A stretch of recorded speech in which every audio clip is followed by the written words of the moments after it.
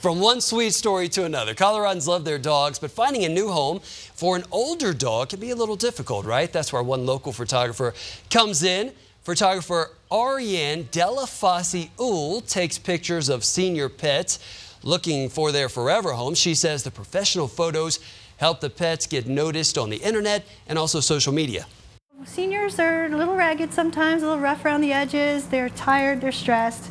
So with professional photography, we can bring out their best features, shine the light, and do a little retouching, make them look beautiful. Here are a couple of the final pictures I think we're going to show for you.